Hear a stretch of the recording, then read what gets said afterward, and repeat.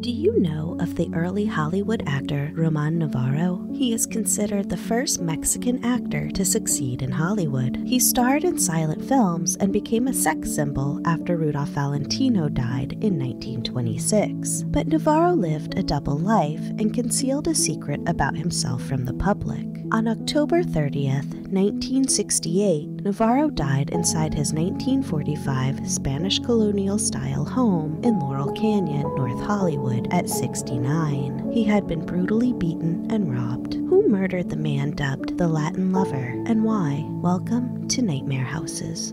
Jose Ramon Gil Samaniego was born on February 6, 1899 in Durango City, Mexico, to Dr. Mariano N. Samaniego and his wife Leonor. The Samaniegos were wealthy and an influential and well-respected family in Mexico. Many family members had prominent positions in state affairs and were held in high esteem by the president. The family moved to Los Angeles to evade the Mexican Revolution in 1913, when Ramon was just a young teenager. Ramon left Los Angeles for New York and began his career in 1917, playing minor roles, supplementing his income by working as a singing waiter, a taxi dancer, and doing other odd jobs before he returned to Hollywood. After working as an usher in a movie house, he decided to pursue films and gave them a try. He made his film debut in the 1918 The Little American, starring Mary Pickford. He continued to work as an extra, appearing in many films for the next 5 years. Director Rex Ingram cast him in The Prisoner of Zenda. Ingram began to promote him as a rival sex symbol to Rudolph Valentino and suggest he changed his name to Novarro. From 1923, he began to play more prominent roles, and his role in Sacramouche from 1923 brought him his first significant success. In Ben-Hur, Ramon achieved considerable success in 1925 when his revealing costumes caused a sensation. By this time, he had been elevated into the Hollywood elite. Like many stars of his era, Ramon Novarro engaged Sylvia of Hollywood, an early fitness guru, as a personal trainer. Even though Ramon Novarro was considered one of Hollywood's most prominent sex symbols, he hid a deep secret. He and his family were Roman Catholic, and Ramon considered becoming a priest at one point. But he was a homosexual, something that would haunt and conflict him throughout his life, and something he kept very private, as he identified as heterosexual publicly. In the early 1920s, Ramon had a romantic relationship with composer Harry Partch, who worked as an usher at the Los Angeles Philharmonic. Ramon broke off the affair as he became more successful as an actor. He was also romantically involved with Hollywood journalist Herbert Howe, serving as his publicist in the late 20s, and with Noel Sullivan, a wealthy man from San Francisco. At this time, he became an alcoholic, likely to distract himself from his troubles and conflicts. His battle with alcohol would continue for the rest of his life. When Rudolph Valentino died in 1926, Ramon Novarro became the screen's leading Latin actor, though ranked lower than his MGM contemporary actor John Gilbert as a leading man. Ramon was famous as a swashbuckler in action roles and considered one of his day's great romantic lead actors. He appeared with Norma Shearer in The Student Prince of Old Heidelberg in 1927 and Joan Crawford in Across to Singapore in 1928. In 1929, he made his first talking film in Devil May Care, starring as a singing French soldier. He starred with Dorothy Janis in The Pagan in 1929 and Greta Garbo in Mata Hari in 1931. Ramon earned more than $100,000 per film at the peak of his career. He invested some of his income in real estate. Lloyd Wright, the son of renowned architect Frank Lloyd Wright, designed Ramon's first Hollywood Hills residence. Wright designed a 2,700 square foot, 3-bedroom, 3-bathroom home originally for Ramon's manager, Louis Samuel, and his wife in 1928 on a 1,300 square foot hillside lot in the Los Feliz neighborhood of Los Angeles. When Ramon discovered that Louis Samuel had embezzled funds from him to pay for the house, Ramon Novarro assumed ownership of it in 1931 and moved in. During his time there, he commissioned Wright to expand the interior and the garden, adding a bedroom, music room, and bedroom suite feet. In 1933, Ramon starred with Myrna Loy in The Barbarian, and in 1934, he played opposite Lupe Velez in The Laughing Boy. When his contract with MGM Studios expired in 1935, the studio did not renew it. At age 36, he was now considered a has-been by Hollywood executives. Though his contract and seemingly his career ended, he could still maintain a comfortable lifestyle and remain very wealthy. Still, he moved out of the Los Feliz Lloyd Wright estate and seemingly bounced around Los Angeles during this time. Ramon continued to act sporadically, appearing in films for Republic Pictures, a Mexican religious drama, and a French comedy throughout the 1940s. He made a triumphant reappearance in 1949 with a role in the film We Were Strangers with John Garfield and Jennifer Jones, but despite talks of a comeback, he was again reduced to only cameo roles. In 1958, he was considered for a role in the television series The Green Peacock with Howard Duff and Ida Lupino after their CBS television sitcom Mr. Adams and Eve, but the project fell through. In 1963, Ramon purchased a Spanish-Colonial style home in Laurel Canyon, North Hollywood, where he lived alone. By the 1960s, Laurel Canyon had a reputation for wild parties. The original owners of his home, Mr. and Mrs. C. Raymond Wilson, purchased the property at 3110 Laurel Canyon Boulevard in 1944. In 1945, they built a stunning Spanish and colonial style two-story residence with 5 bedrooms, 5 bathrooms, a formal entry, a spacious open living room, and a formal dining room with a fireplace and high ceilings. The home had a hipped roof, beautiful red Spanish tiles, and a beige color stucco exterior. The property is on nearly 1 acre and is private and gated with a small guest house and a detached garage, and the primary residence is set back from the boulevard. The Wilsons were wealthy and active in the North Hollywood social scene, and they often hosted social events, parties, and luncheons at their beautiful home. In September 1955, Mrs. Wilson and her friends were enjoying a social gathering at the house when a man broke in armed with a gun. The intruder tied up Mrs. Wilson and her friends, and when Mr. Wilson arrived home later that evening, he too was bound and held at gunpoint. The intruder robbed the home's occupants before fleeing, but fortunately no one was harmed in the incident. The perpetrator managed to get away and was not caught by the police. The incident was likely a terrifying experience for the Wilsons and their guests, but thankfully they recovered from the ordeal without any physical harm. Despite the robbery, the Wilsons remained there until Mr. Wilson died in the early 1960s. Ramon became the second owner of the home after purchasing it. During this time, he kept himself busy on television, appearing in NBC's The High Chaparral as late as 1968. He also maintained his home and had alterations and repairs made throughout the years. While living at the Laurel Canyon home, he had in the past hired prostitutes from an agency to come to his house for sex, preferring young men. In late 1968, 2 brothers, aged 21 and 17, Paul and Tom Ferguson, originally from Chicago, obtained Ramon's telephone number from a previous client. Ramon invited the 2 young men over for companionship and sex on October 30th, 1968. The Ferguson brothers, however, had other motives. They believed the old Hollywood actor, now aged 69, had money stashed away in his house. When the evening started, the 3 drank and were friendly. Ramon read Paul's palm and told the young man he saw a bright future. At the piano, Ramon Novarro taught him a song he had composed. The liquor he shared with the young men helped him feel like he wasn't buying companionship. That evening, Paul Ferguson and Ramon Novarro engaged in a sexual encounter in the upstairs master bedroom. But when they were finished, Paul demanded $5,000 from the actor, rumored to be hidden within the house. However, Ramon kept his money in the bank and stock market, and he admitted to the young man he did not have any cash to give. He offered to write them a check, but it was not good enough. At that point, Paul Ferguson, who thought Ramon Novarro was lying to him, beat the actor for information on where he could find the money. Over the next several hours, the actor was beaten and tortured with a silver cane and possibly a silver-leaded dildo, rumored to have been given to him in the early 1920s by Rudolph Valentino. Ramon was beaten about the head, back, stomach, and genitals with the weapons. During the beating, which took place in the actor's upstairs downstairs master bedroom. The younger Ferguson, 17-year-old Tom, called his girlfriend in Chicago on the phone in the downstairs living room. He spoke with her for nearly 40 minutes, and she could hear the actor's screams of pain in the background. After the call, the younger brother went to help with the beating. They dragged him into the bathroom to prevent Ramon from slipping unconscious, slapping him alert with cold water. Ramon staggered back into the bedroom. He was reciting the Hail Mary prayer while he was sobbing and collapsed on his knees. They bound him with an electric cord and struck him again and again, at least over 20 times, and tossed his mangled body onto the bed. Before the brothers left, they wrote derogatory messages on the ensuite bathroom mirror with a grease pencil. They scratched his face to suggest that a woman had perpetrated the crime in a vengeful rage. While unknown, Paul Ferguson may have shoved the sex toy used to beat the actor up his rectum. They ransacked the house and discarded old photographs on the floor of Ramon as a young star. The brothers left the house with $20 they took from Ramon's red and blue striped bathrobe pocket. During the night and early morning, Ramon Novarro slowly suffocated to death from his blood. His nose was fractured, and there was a laceration across his lips and mouth. His exact time and date of death were never determined. At 8:30 a.m. on October 31st, Ramon's personal secretary, Edward Weber, arrived at the house to report for work. The iron gates of the main entrance were open, but since the front door was locked, Weber had used his keys to let himself in through the kitchen entrance. As he walked into the living room, Weber saw everything was in disarray. Furniture had been overturned, and a pair of eyeglasses were crushed on the floor. Continuing upstairs and calling out, Weber went into the darkened master bedroom. Walking over to the window, he opened the drapes slightly. Ramon Novarro's nude body, lying face up, was on the far side of the king-size bed. Weber realized what he was looking at and saw how badly beaten he was, and knew that Ramon Novarro was dead. Weber ran downstairs to the living room and called Ramon's brother Eduardo, the police, the priest at St. Charles Church, and Ramon's friend and publicist, Leonard Shannon. After the police came to the murder scene, they were able to compile a list of phone calls made from the home the night of the murder. They saw the outgoing call to Chicago and reached Tom's girlfriend, who told the police about the screams on the call with her boyfriend that evening. With that information, the police immediately arrested both Ferguson brothers, whose fingerprints and footprints were found all over Ramon's house. The trial of the men became a circus when Paul convinced Tom to admit to the murder. However, since Tom was only 17, he believed he would not get the death penalty. Tom agreed and confessed to the murder, but quickly recanted when prosecutors informed him they would seek the death penalty. Tom then confessed to what really happened that night, and both brothers ultimately received life terms in prison. However, both brothers were paroled less than 7 years later and were released in the mid-1970s. Both Paul and Tom Ferguson were later rearrested for unrelated crimes, for which they served longer prison terms than they did for the murder of Ramon Novarro. Paul Ferguson finally admitted to Ramon's death in an interview in 1998. Tom Ferguson died of suicide on March 6,